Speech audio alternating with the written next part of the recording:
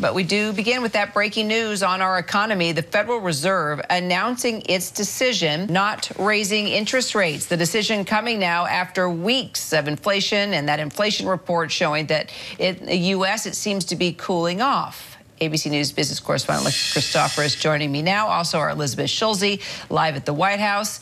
Okay, so Alexis, it hasn't changed.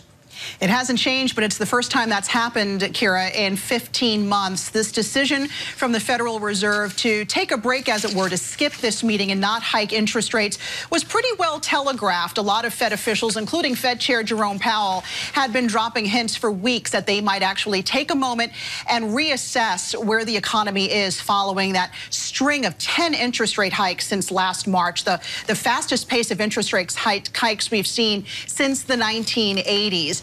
So they want to just take a breather and see what that has been doing to the economy, coupled with the fact that we had 3 bank failures in the spring. That's also putting a drag on the economy and tightening lending standards by the banks. So I think it's important to note, while the Fed may be pausing this time around, this doesn't mean they're done raising interest rates. We could indeed see another hike at their July meeting or their September meeting, because remember, inflation is not where the Fed wants it to be. The target for the Fed is to get inflation down to 2%. It's getting better. The pace of inflation is slowing, but it's still at 4%. We're all still paying about $260 more every month for the same goods and services we were paying, buying just a year ago. So the Fed's work, still a lot to be done, but they're taking a moment here to sort of reassess the state of the economy.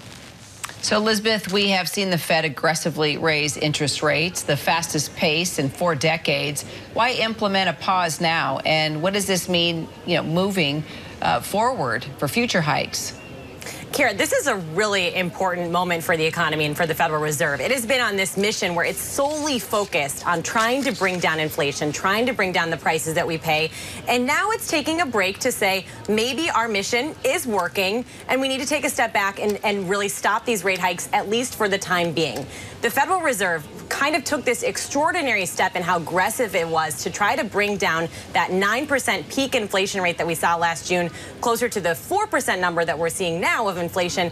But it is still saying that's not low enough yet. And you see in this statement that the Federal Reserve just released that they want inflation to get back to 2%. That is the target that they set. So ultimately, it still could take some time to get there. What they're saying is, let's give the economy a minute. Let's see how this unprecedented, really extraordinary action that we've taken over the past 15 months plays out, and then we'll decide if we need to do more after that. So, Alexis, just give us a sense of the state of the economy amid the fears of a possible recession once again.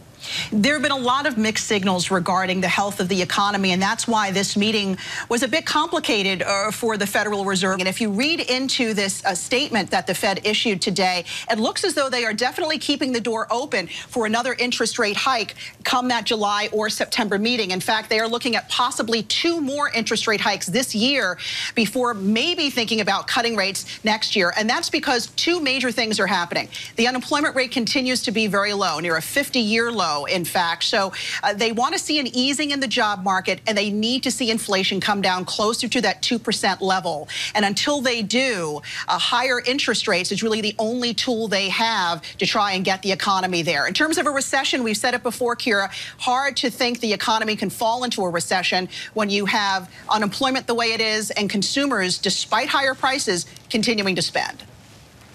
So, Elizabeth, the Federal Reserve wants to get inflation down to 2%. You've been talking about that. Inflation is currently up 4%. So how do they get us the rest of the way there? Well, and that's really the question. Do they need to hike interest rates more? Remember, the goal of these interest rate hikes is to slow down how much consumers, so how much you and I are going out and spending in the economy, how much businesses are lending in the economy, with the aim of ultimately bringing down those prices that we pay. And while there is progress there, the Federal Reserve, in this statement that it released, shows that by the end of this year, inflation will still be around 3%. So what it's saying is that's still not close enough. Maybe we have to do more. That's why, as Alexis said, there might be in this forecast that they're releasing 2 more additional rate hikes. Really, the question is going to be, when do they do those? And this really is kind of a new era of uncertainty. Up until now, Kira, every one of these Fed meetings, we've pretty much known what they're going to do. The Fed has taken a very deliberate stance to broadcast that it is on this mission to raise those borrowing costs for consumers and businesses, to try to make it more expensive, to try to fight inflation. And we're now entering a phase where it's not totally clear as we go into each meeting of the Federal Reserve. Are they going to raise rates? Are they going to stay on hold? One thing that does seem clear, though, is they are not cutting interest rates. So as much as we want to see those mortgage rates, those credit card rates come down, probably going to be a while before that happens, Kira. All right, Elizabeth, Alexis, thank you, ladies. Hi, everyone. George Stephanopoulos here. Thanks for checking out the ABC News YouTube channel. If you'd like to get more videos, show highlights, and watch live event coverage, click on the right over here to subscribe to our channel. And don't forget to download the ABC News app for breaking news alerts. Thanks for watching.